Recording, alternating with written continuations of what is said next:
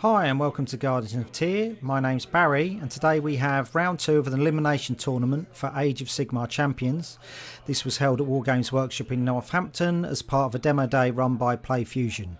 This is a best of 3 matchup and it's between myself playing Order and Chris playing Chaos. So Chris has decided that I go first.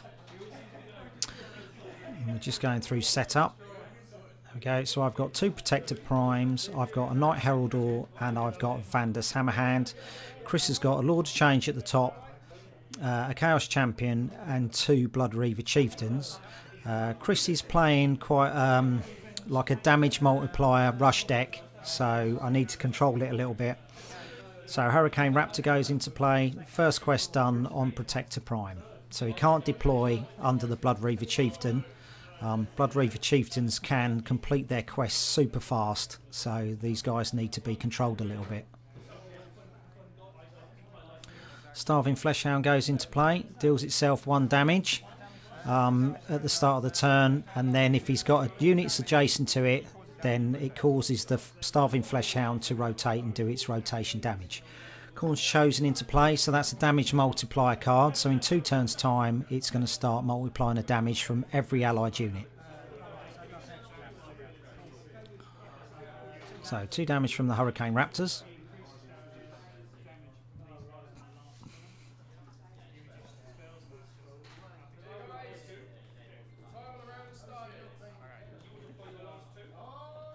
So Hurricane Raptor going into play on Vandus. He completes his first quest, 1 damage. So Starving Fleshhound damages himself and Khorne's Chosen rotates. Chris decides to draw 2 cards, prepare himself for next turn. 2 damage from the Hurricane Raptor and my other one leaves play because he's exhausted.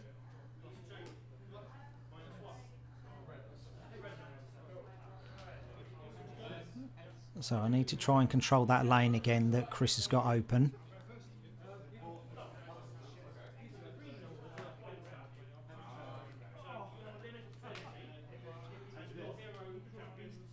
So Disruptive Liberator going in, so Chris can't deploy on that lane now. Skybolt Judicator going into play, so because it's not going to be opposite a unit, it will do 7 damage when it gets round to its 3rd corner. So Chris dealt 1 damage to himself from Starving Fleshhound. And now Khorne's Chosen is activated. So Blood Hunt gets rid of my Disruptive Liberator, gets himself a health pack. Insatiable Blood Reaver, when it goes into play, it removes units adjacent to it. And next turn it will deal damage and heal. So my Hurricane Raptors leave play. Skybolt Judicator will go off next turn.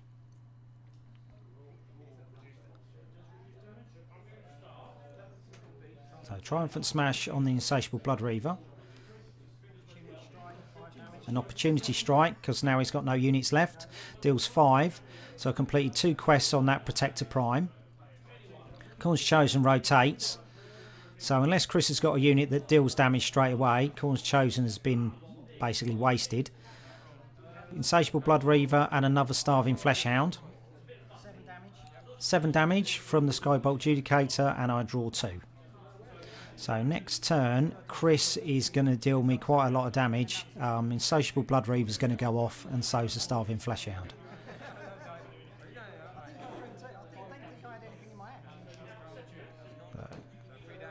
3 damage from the Insatiable Blood Reaver, 2 damage from the Starving Fleshhound, and then Chris takes 1 damage himself from the Starving Fleshhound.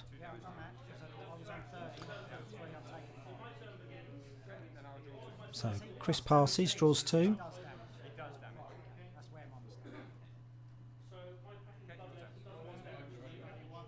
So my Skybolt leaves play.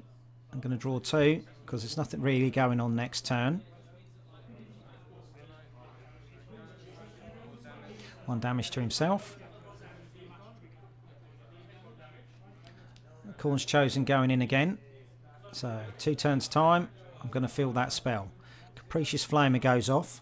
When that rotates, it does damage to me, and it cannot. When it does the damage, it cannot exceed a highlighted unit's current corner value. So on my side.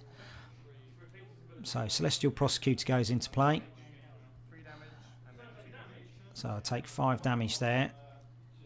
If I'd have opposed it with that Celestial Prosecutor, I'd have still taken the full amount of damage, because my corner that would be active for me is X, so it doesn't negate any damage. Gaze of Khorne, so I'm going to take another 3, and Fleshhound goes again, so I've just taken another 5. So Chris's deck's got a lot of burst damage, so I managed to control it a little bit, but he's catching up again.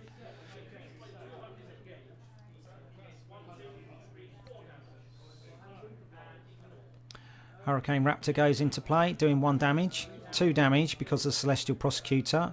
Completes the quest on the Protector Prime, and I get Swift Judgment that deals 4.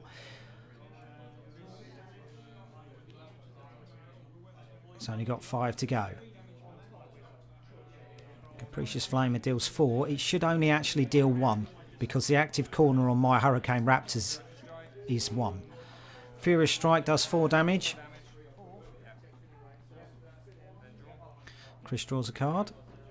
There we go. Hurricane Raptors are going to deal 3 because of the Celestial Prosecutor. Heroic Strike spins the Celestial Prosecutor, dealing 4, and I take game 1.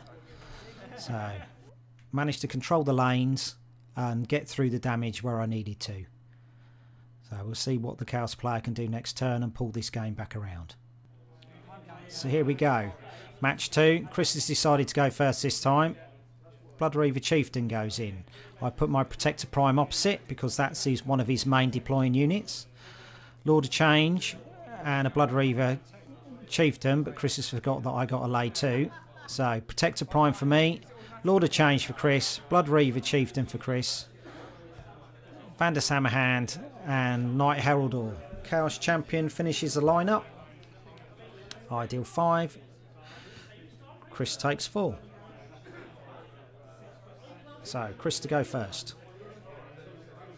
First action, Fearless Korgoraths go in. And second action does Furious Strike. So, he takes... I take 6 there.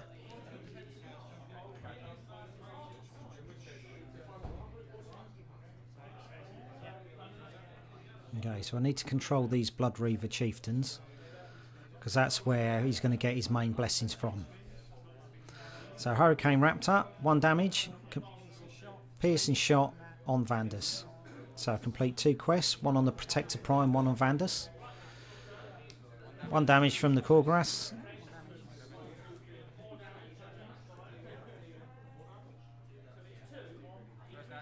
Another Ferocious Strike, so another 4 damage. Chris draws a card. 2 damage from the Hurricanes. And Skybolt Judicator goes into play. He's opposite the Lord of Change, so I shall get my full 7 damage if it's still there. Chris decides to draw 2. I deal no damage this turn. Wait till next turn. I draw 2. It's a bit of lull in the game because there's not many units turning. Gives you a chance to draw some cards. So Khorne's Chosen goes into play. Lord of Change spins. Fearless Korgoraths go in. 2 damage. And I can't deploy under the Knight Heraldor. 7 damage from the Skybolt Judicator. Celestial Prosecutor into play. So that's going to increase damage next turn. Triumphant Smash to get rid of Khorne's Chosen and hit Vandus' 3rd quest. 1 damage from the Korgoraths. Still can't deploy for Knight Heraldor. Capricious Flamer goes into play. So not the best delays there because the Prosecutor is going to stay in play, and that Capricious Flame is only going to do 1 damage due to its rules. It's really good if it's unopposed, but if you put it in front of an enemy unit or an opponent's unit, it's not going to do a lot. 8 damage from the Skybolt Judicator. Complete the quest on Vandus and deal another 6 with Divine Blast. Gain 2 health. Chris is down to 4.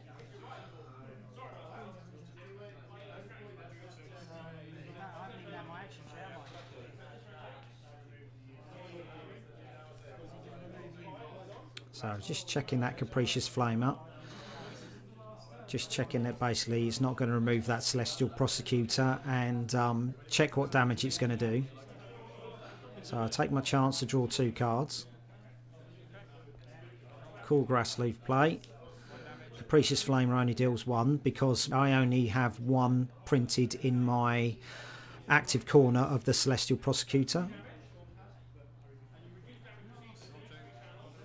Chris decides to pass and draw 2 cards.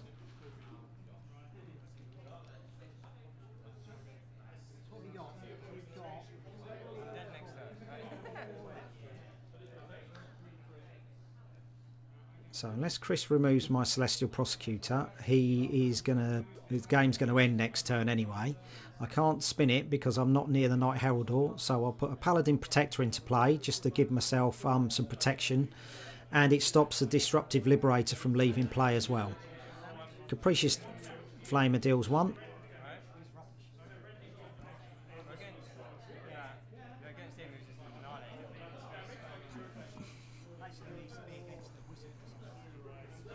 So Insatiable Blood Reaver goes in, completes the quest on the Chaos Champion, and Chris gets Total Carnage. So next turn that's going to come into effect and deal a lot of damage to me.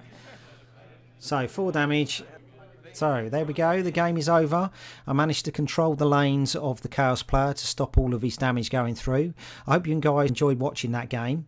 Next up we'll have the final, so like, subscribe, leave a comment. We'd love to hear from you, and we'll see you next time. Bye bye.